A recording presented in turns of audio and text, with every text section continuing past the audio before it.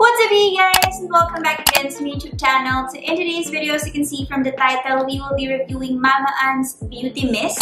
And ito ay ang kanyang collaboration with LUTZ Organic. So ito guys, magiging honest ako, na-try ko na siya doon sa shoot namin sa T-Options. So if you haven't watched that ad, you should watch it, lalo na dun sa mga broken-hearted and nawawala na ng pag-asa sa buhay. Hindi lang sa love life ha, pati sa buhay in general. So para may lesson doon. So i-share nyo siya guys para ma-reach natin yung target audiences natin and baka maka-help din siya. So if you wanna watch, I will put the link down below. Pero ayun nga, going back, so, doon ko siya ginamit. And I can say na okay siya, pero hindi ko talaga masabi na siya lang yung gumawa ng work because naglagay ako ng primer nun. Of course, it's a shooting. Sobrang kailangan heavy makeup and yung mga ginagamit mo talaga is, ang tawag doon, tatagal. Kasi yun lang tayong time para mag-touch up ng makeup, diba? So, ayun. Pero this is what I used and so far, sobrang nagustuhan ko talaga siya. Anyway, this is what it looks like.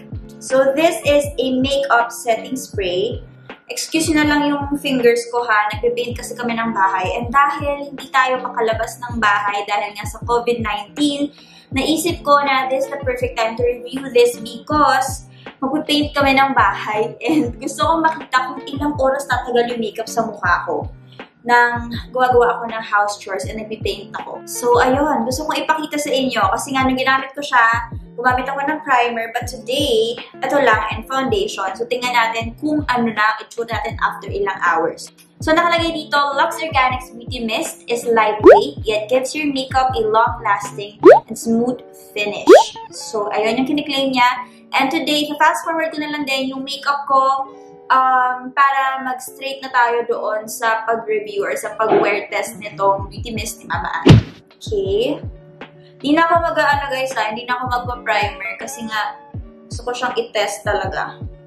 So marami nagtatanong sa akin guys about doon sa aking swimsuit giveaway and I'm planning to announce it this coming Saturday. So para malaman nyo or maging updated kayo doon sa announcement ng mga giveaways ko, you should follow me on my Instagram account because that's where I post or I update everything about my life. Kasi mas ma-Instagram ako kaysa ma-Facebook or Twitter. I have a Twitter account, pero hindi ko siya masyadong ginagamit. So, ayun lang. Pag naghahanap lang ako ng mga chismis, balita, gano'n. Doon ako.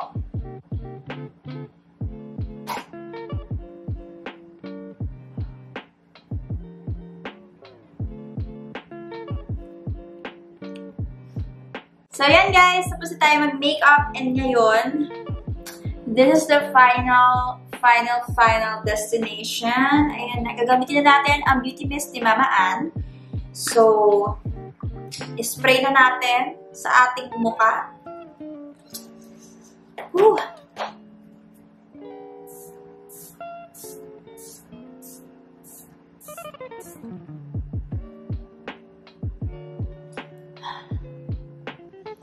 Sarap! Ang bango niya. Hindi ko ma-distinguish or hindi ko maalala kung ano yung kaamoy niya. Pero, sobrang bango talaga nito. Alam nyo guys, sabi ko nga diba, nagamit ko na to. And isa sa mga pinakagusto ko talaga sa kanya, may scent siya, pero after a few seconds, nawawala rin siya. Hindi kasi ako fan nung may scent talaga. Pero this one, ang ganda nung ano niya, ang ganda nung finish niya. Kasi after I sprayed it, ayan, parang medyo naging glowy yung face ko. And, yung kanyang, ang tawag doon, pagbuga, hindi siya yung kagaya ng iba kong mga, mamaya papakita ko sa inyo yung mga setting spray ko. Marami ako ito. I have, sige, magpakita tayo ng dalawa. Magpakita ko ng dalawang setting spray and yung buga nila parang natatalsikan ka ng laway. Feeling. This one, sobrang fine niya to the point na parang walang nangyari. Parang hindi siya, kaya pinaulit-ulit ko kasi hindi ko siya ma-feel. Pero pag medyo nilapit mo siya, ayun, i-feel mo siya. Pero pag malayo, sobrang fine ng mist. Ayun, super love this. Ayun, natin nyo.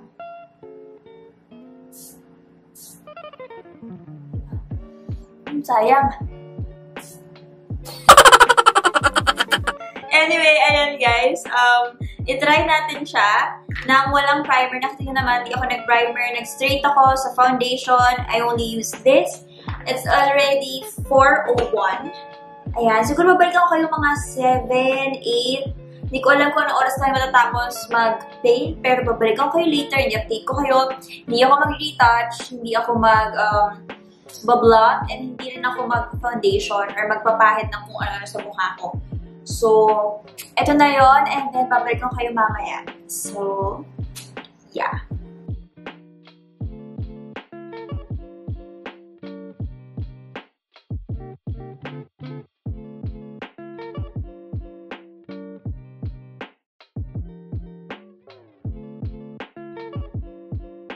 Hey guys! So, anong oras na ba? It's already 6:24 PM and oily na po yung face ko. Pero in fairness, nandiyan pa rin yung makeup ko. Mami, kailangan mo itry yun. Yung ano ko, yung beauty mist ni CLUTZ. Ganda siya. Ayaw magpakita ni Mami kasi daw, di pa siya naliligo. 6:24 na, di pa siya naliligo. Alam niyo na kung kanino ako nagmana. Di ba, Mom? Sumagot ka, Ma. Mapakita kita. Say yes. Say yes. Say yes. Yes. Ano ba? O, diba? So, ayan. Gusto ko lang i-update. Ganyan na yung itsura ko. So, I'll be back later. Hey, guys. So, it's already 8:18. Ayan. And this is my face. As you can see, meron pa rin akong blush. And then, yung sa lipstick, medyo natanggal na kasi nga kumain ako. Onting eyeshadow, and then yung kilay ko, okay pa naman. Medyo pawis na talaga ako, and medyo malagkit na yung mukha ko. So, I'm thinking of ending this vlog. Pero, tingnan natin. Magliligpit muna ako dito konti, and then siguro mga 8:30 or 8 o'clock or 9 o'clock. I-cut natin yung vlog, and then nasabihin ko na yung mga final thoughts ko about the face mist. So, ayun lang. Update lang.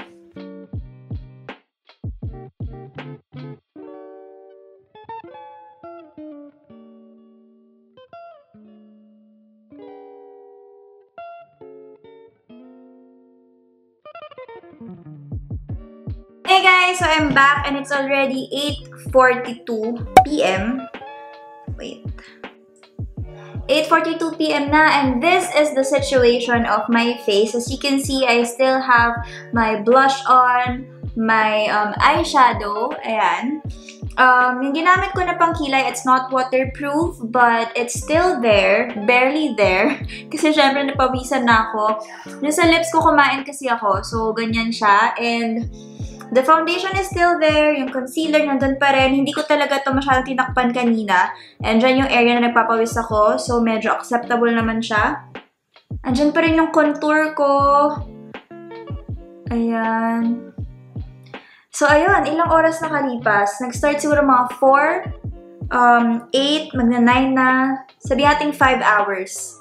Tapos, nag-ano ko, pintura ko, household chores, at kung ano pang ginawa ko, pero it's still there. So, ayun guys, isa pang gusto kong sabihin sa inyo dito sa face mist ni Mama Ann is that kahit na patungan mo yung face mo ng powder foundation or mag-powder ka, hindi siya magkikake and you will still have that glow. Ginawa ko kasi yun ng shoot namin. Siyempre, retouch tayo, ganyan. After kong lumabas sa isang eksena, magpapatong ako ng foundation, ng powder foundation, and then hindi siya nagkikake. Ayun, I super love this talaga. Actually, para makita niyo sinasabi ko kanina na yung kanyang mist, sobrang fine and sobrang parang wala kang feel. Ganun yung gusto ko. Kasi minsan, kapag yung splash nung mist, sobrang bunubugahan ka, ganyan. Minsan nabubura yung kilay ko, yung eyeshadow ko, kaya yung blush on ko.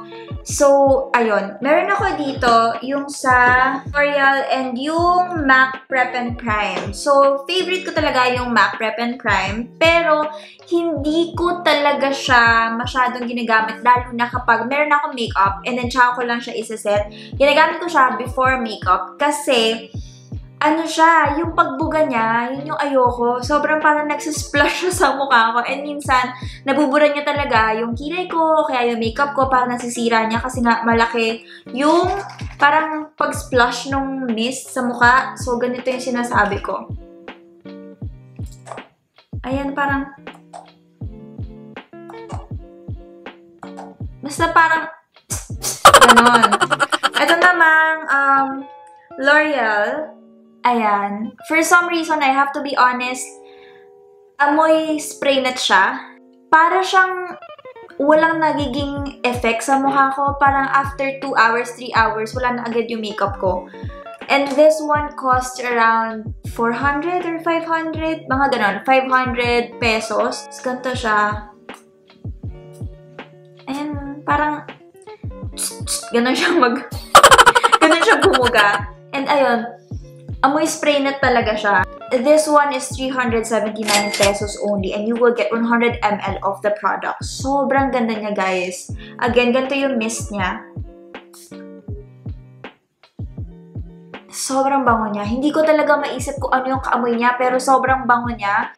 Hindi siya disturbing. And yun nga, sabi ko kanina, after ilang seconds, mawala yung scent niya. So, don't worry. I highly recommend, guys, to try this one. And hindi naman siya mabilis maubos. Tingnan nyo.